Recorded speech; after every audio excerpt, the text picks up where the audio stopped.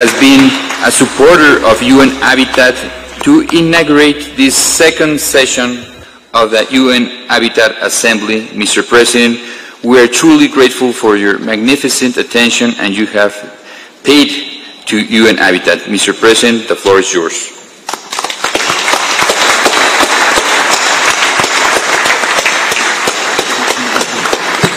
Thank you very much, ladies and gentlemen. Please, let's take our seats. Your Excellency Slambas Sokwane, the Vice President of the Republic of Botswana, representing President Masisi. Your Excellency Roman Mayor Falcon, the President of the UN Habitat Assembly. Director General of the United Nations Office at Nairobi, Zainab Hawa Bangura.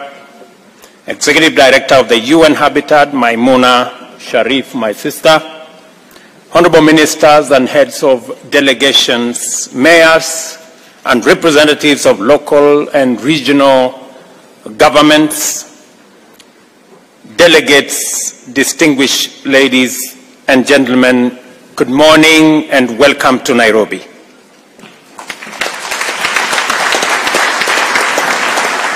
On behalf of the people and government of Kenya and on my own behalf, I am truly delighted to have the honor to welcoming you to this warm and beautiful land in Kenya and to our capital city of Nairobi, the globally famous green city in the sun. I hope you have already experienced our people's legendary hospitality and that you will find some time to explore and enjoy the attractions which have earned us the name Magical Kenya. Maybe at this point it is important for me to tell you maybe 3 things that are important for your stay in Nairobi. Number 1, this is the city, the only one in the world, with a closed canopy forest on one side, the side where we are. This is also the only city in the world that has a national park in the city with wild animals, elephants and rhinos and lions and cheetahs.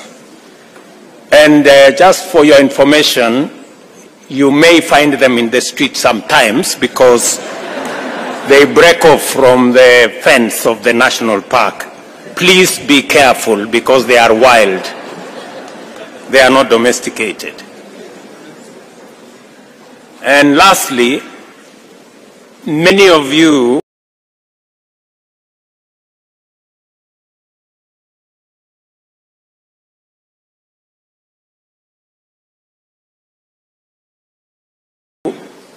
at the end of this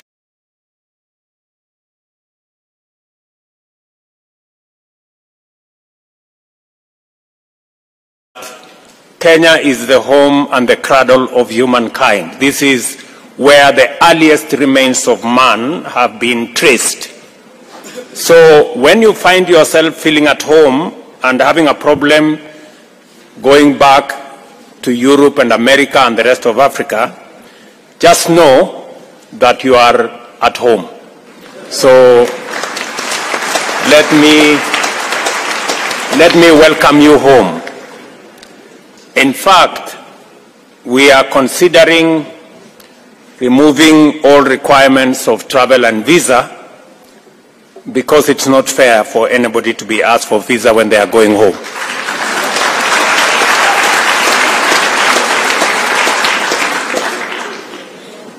Our ambition to be the home of the United Nations Human Settlement Program, UN Habitat, was inspired by a deep commitment to pursue economic development together with sustainable urbanization in harmony with the preservation of our national heritage.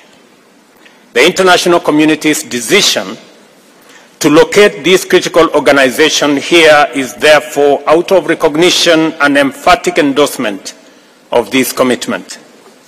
Our experience in balancing the imperatives of industrialization, sustainable urbanization, and ecological responsibility as fundamental components of socio-economic transformation has had its challenges and setbacks, but we are persuaded now, more than ever, that not only is it worthwhile and feasible, but it also enhances the efficiency, safety, beauty, and livability of our cities. Even now, challenges exist with variety and on a scale that is unprecedented. The world is emerging from a devastating pandemic whilst grappling with a relentless economic crisis driven by geopolitical tensions as well as the triple planetary crisis of pollution, loss of biodiversity, and of course, climate change. As a consequence, millions of people throughout the world have been adversely affected, including through threats to life and also threats to livelihoods. In addition to normal migration to urban areas, millions of people displaced by the recent social, economic, and political upheavals joined the poor, vulnerable, underserved, and marginal segments of our urban populations. For better or for worse, the world population has reached 8 billion people, 57% of whom live in urban areas. These numbers are expected to increase steadily in the coming years, but urban populations are projected to rise even faster.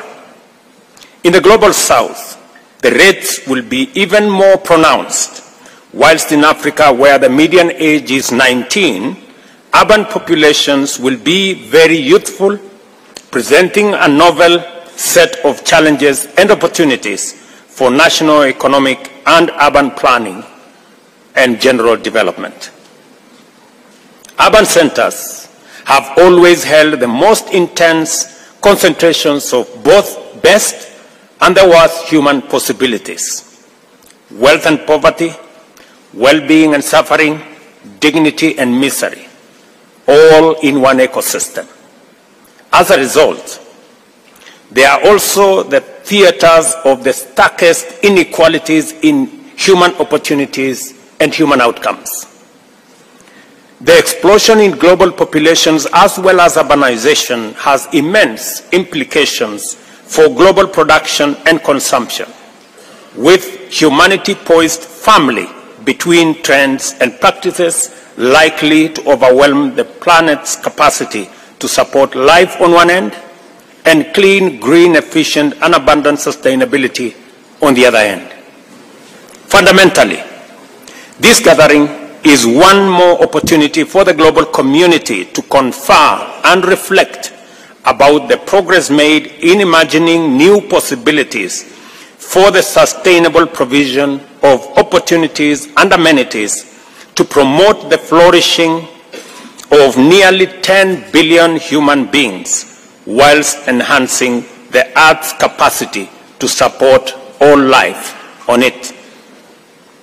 Urbanization is an economy's ultimate test of efficiency, inclusivity, resilience, and sustainability across all goods and services. Huge demands for basic goods is always accompanied by tremendous pressure on energy resources and the environment. The connection between prosperity and ecological sustainability is always strong and direct. How we perform in this test depends on the type and quality of decisions, choices, strategies, and policies that we make and pursue, which in turn reflects the depth of our deliberations and attention to the agenda in forums like this one. Our progress in affirming the fundamental right to decent housing is critical to the achievement of sustainable urbanization in terms of SDG number 11. Recognizing this imperative and realizing that more than half of Kenya's population will live in urban areas by 2050, we have integrated universal housing as a critical pillar of the national bottom-up economic transformation agenda. Into the housing program, we have further mainstreamed sustainable urban practices of green building, green spaces, adoption of low-carbon energy use, including low-carbon transport solutions, as well as urban agriculture and effective waste management. The Governor of Nairobi informed me this morning that he made sure that all the delegates were transported on buses that do not use fossil fuels. That all the buses that were used to transport delegates here were using green energy. In addition to these measures under our urban resilience program, we are restoring degraded landscapes and ecosystems through a robust program, which includes increasing Kenya's tree cover from 12% currently to 30% by planting 15 billion trees over the next 10 years. Our capacity to coherently pursue these vital objectives has been significantly bolstered by the government's policy to mainstream sustainable development goals generally, and more pertinently, number 11 on sustainable cities and communities, and number 13 on climate action into national development planning and implementation. A key barrier to our aspiration for sustainable urbanization happens to be the very impediment to efficient, sustainable climate action in the global South and Africa, and that is sufficient and affordable financing. As a result, we are unable to effectively pursue all the opportunities in sustainable urbanization and leverage them to promote the broader agenda of economic transformation, climate action, and sustainable development. Our discussions must therefore pay due attention to the fact that the prevalent unjustness of the international financial architecture and the discriminatory practices inherent in development financing are iniquitous insofar as they directly and indirectly exacerbate the vulnerability of the majority of humanity. It is time, therefore, to correct this systemic injustice to enable us effectively mobilize multilateralism to achieve global net zero emissions, avert a climate catastrophe, and achieve sustainable development goals. Let us apply ourselves to these imperatives and ultimately make a stand and take a stand for humanity by way of embracing an effective, sustainable, inclusive, and just vision for the UN habitat. I acknowledge with profound gratitude the progress UN Habitat has made in refining and championing the deployment of effective multilateralism in addressing the challenges of human settlement and promoting sustainable urbanization. For this reason, I believe it is necessary to reiterate here the urgent need and immense importance of strengthening UN Habitat and enhancing its capacity to support member states in advancing the agenda of sustainable urbanization and human settlement. Clearly, we have an assignment, and your work is well defined. I urge you to exploit this important opportunity to generate a robust framework for addressing the existential crisis of our time. On that note, I would like to announce to you that Kenya is privileged to have the honor of co-hosting the inaugural Africa Climate Summit to be held from the 4th to the 6th of September this year here in Nairobi. The summit will be Africa's opportunity to refine its position in preparation for COP28, which I hope is going to be the last COP for us to host, where we expect to articulate our agenda in a strong, clear, united, and effective voice. I take this opportunity to welcome you back to Nairobi for the summit. And I hope we will all have the resolve of making COP28 the last COP that we are going to hold as humanity. I am told that there are preparations for COP29. I think they should be cancelled. Because it is possible for us to agree on a framework that will bring everybody on board. And as a continent, we will be going to COP28 with a clear mind on what we need to do and how Africa and the global South can work with the global North, not as adversaries, but as partners to be able to resolve the climate crisis and present ourselves the opportunity to have a win-win outcome that has no finger pointing.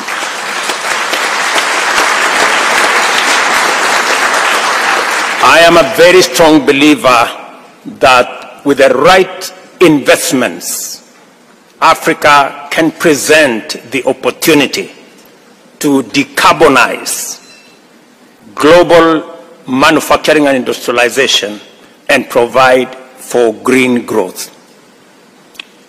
This is not an occasion for us to do the usual, North versus South. I think it will be irresponsible of us to continue that conversation. The South is as in danger as is the North on this matter of climate change. None of us is safe. And therefore, we should act in concert, we should act together, and we should seek a win-win outcome. The second session of the UN Habitat Assembly is now officially open, and I thank you.